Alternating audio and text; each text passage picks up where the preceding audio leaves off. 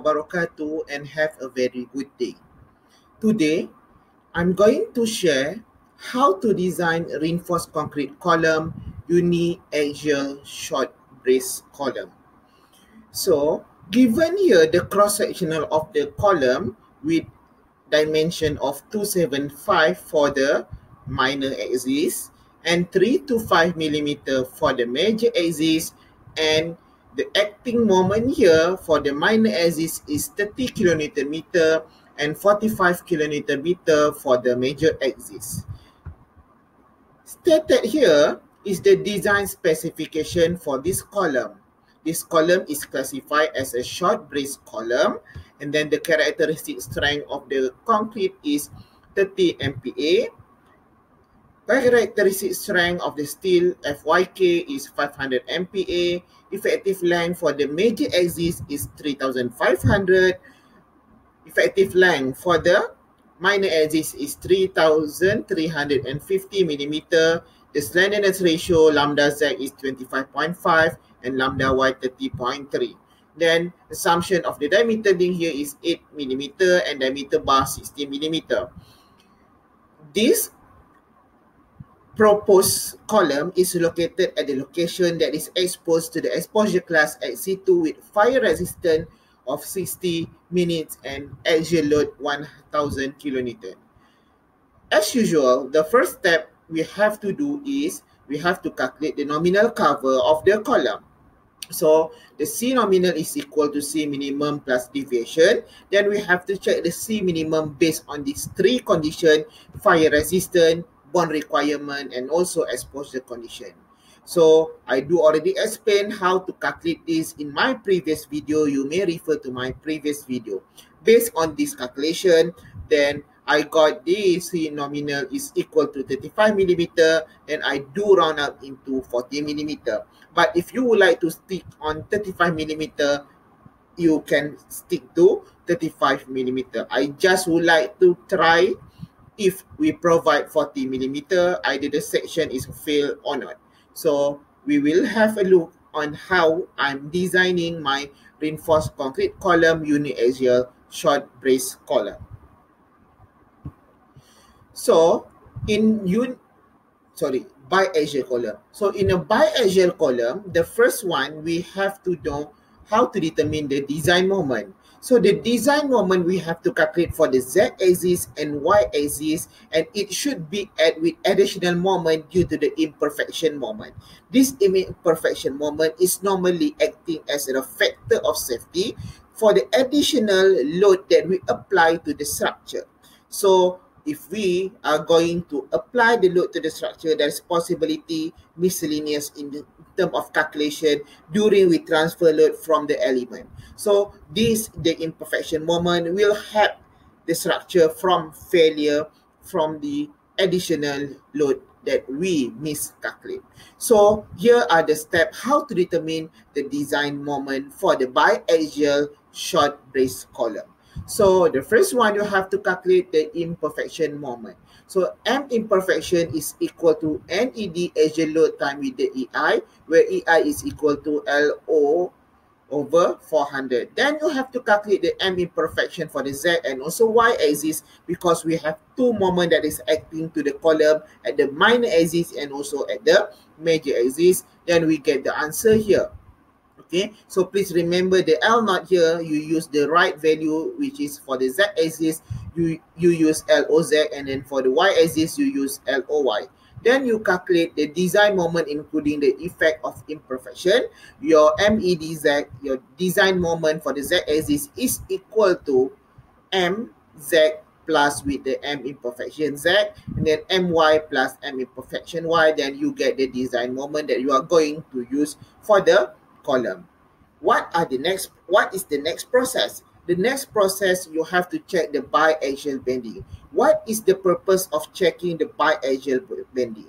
So I do already explain in my introduction of the reinforced concrete column design before this. So I will explain it again. The importance of check biaxial bending, if we have to consider either the column that is designed due to the biaxial condition moment. So we have to proceed on additional checking for the biaxial so that the reinforcement that we provide is appropriate for the column and it will not fail due to the moment or load that we apply.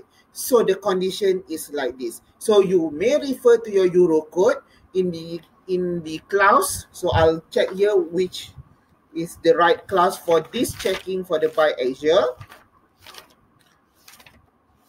So give me a moment. Okay, so you may refer to class 5.8.9 in your Eurocode. So it is explaining how to check this biaxial condition. So here you have to check these two conditions. This ratio EY over H time with EZ over B and also EZ over B over EY over H. Before that, you have to calculate your eccentricity due to Z and also eccentricity due to the Y. So by using this formula, then the condition it should be more than 2. So if it is more than 2, we have to check the biaxial bending. Then you have to check the ratio between the slenderness ratio for Y and Z axis, lambda Y over lambda Z and lambda Z over lambda Y. So in my case here, I do get the answer. One, we have to check the biaxial bending. The other one is ignore. So if these kinds of condition happen in your calculation, in your design process, then you have to consider it is a biaxial bending. Therefore, you will have the further check or verify the biaxial condition of the reinforcement that you provide for your column. So if you get both condition is ignore, no need to check this condition. By the first calculation determination of the reinforcement design, then you may make a conclusion for the column design. Okay, I will show to you later on how it's happened in consider the biaxial bending check. Okay, next process is reinforcement design. Okay, for the short brace column, so this is the process. So in the reinforcement design, the first one we have to check the effective depth for both axis, which is the H axis and also B axis or minor axis or major axis. So the H prime is equal to 325 minus 40 minus 8 minus 16 over 2. Then I got the answer to 9 millimeter. And then for the B prime is equal to 275 minus 40 minus 8 millimeter minus 16 over 2, 219 millimeter. Then we have to check this ratio. The moment, design moment for the Z axis over H prime, then design moment for the Y axis over B prime. So then we have to compare either MEDZ over H prime or MEDY over B prime is less or more between each other.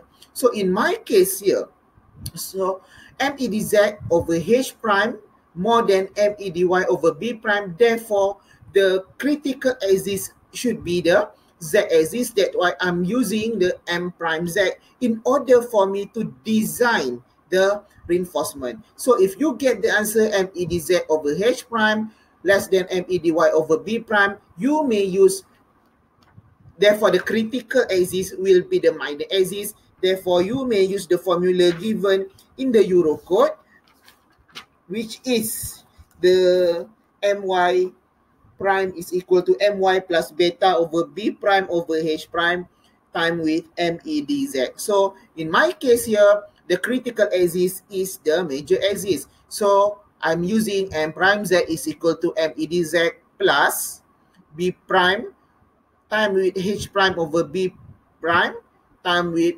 MEDY. So the beta is equal to 1 minus N over BH FCK. I got the answer 0.627. Then I calculate the M prime Z, which is 83.31 kilonewton meter. So this is the moment that we are going to use in this formula. So the next process, we have to calculate the D2 over H. This D2 over H is important for us to choose which graph that we are going to use in order for us to determine what is the AS or area of the reinforcement provided. So N over BH FCK is 0.63 and M prime over BH squared FCK is equal to 0.1.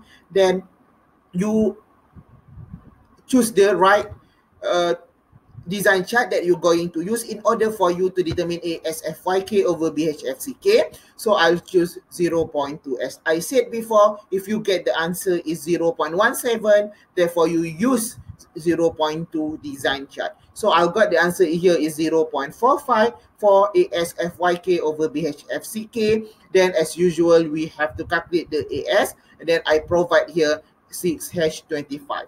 Then we have to calculate the AS minimum and also AS maximum. So we have to check the reinforcement that we provide here should be in between AS minimum and AS maximum. I will not explain how to determine the AS minimum, AS maximum, because I do already share in my previous video. You may check in my previous video. Now we will continue on verify the biaxial bending. What is the purpose to verify the biaxial bending? The purpose of verification of the biaxial bending, we would like to check either the reinforcement that we provide previously is correct or wrong, and it is approximate value to the column section or not. So here are the process. The first one, we have to take out this value, which is the steel area for the all of the section, and then for the z-axis and also for the y-axis. So for the z-axis is for the all section is 6H25, z-axis is 6H25, and then for the y-axis is 4H25.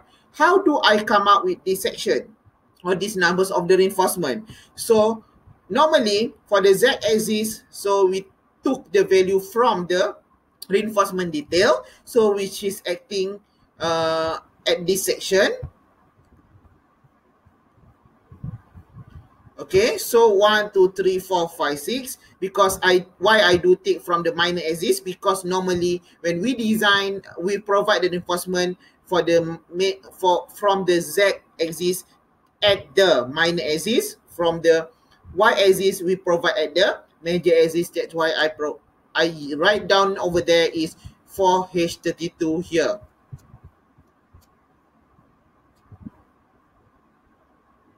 Okay.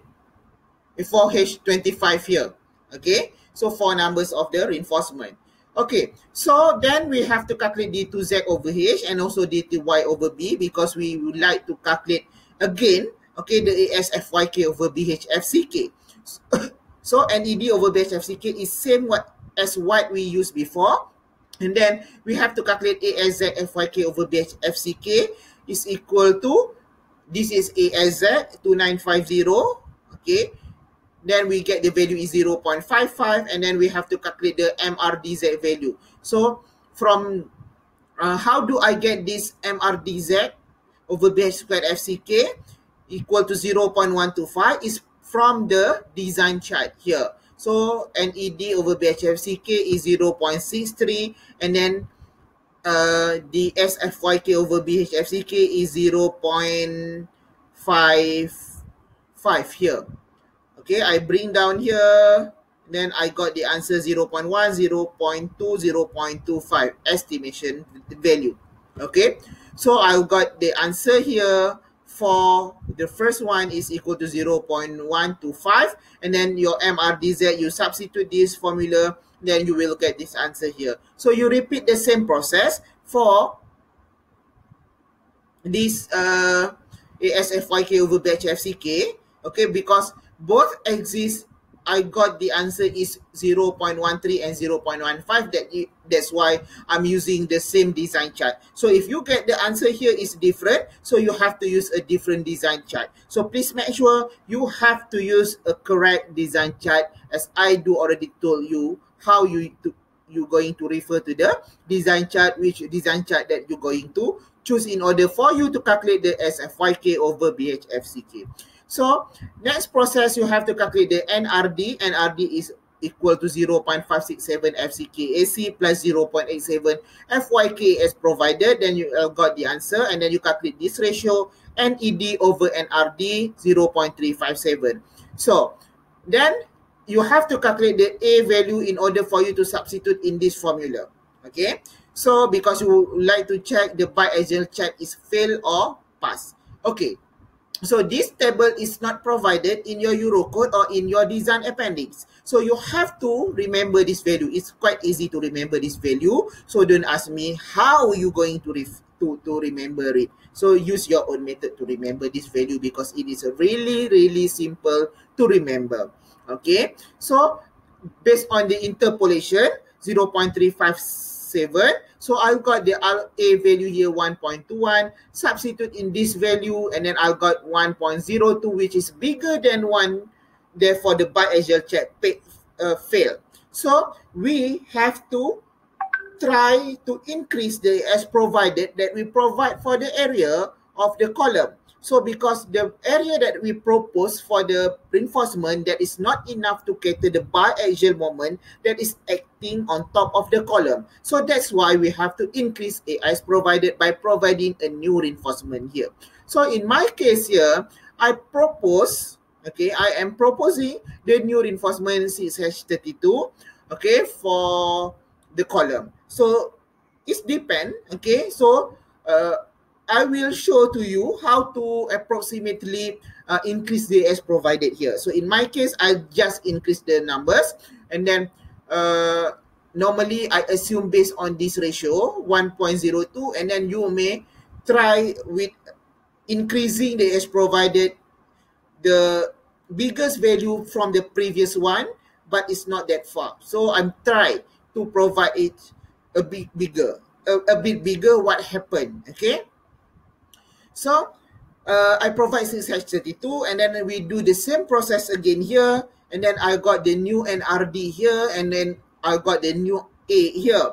Okay, so I'll get the answer here is 0.6 is less than 1. The biaxial check is passed. So what happened here? So if the value is 0.6, means that the biaxial check is passed.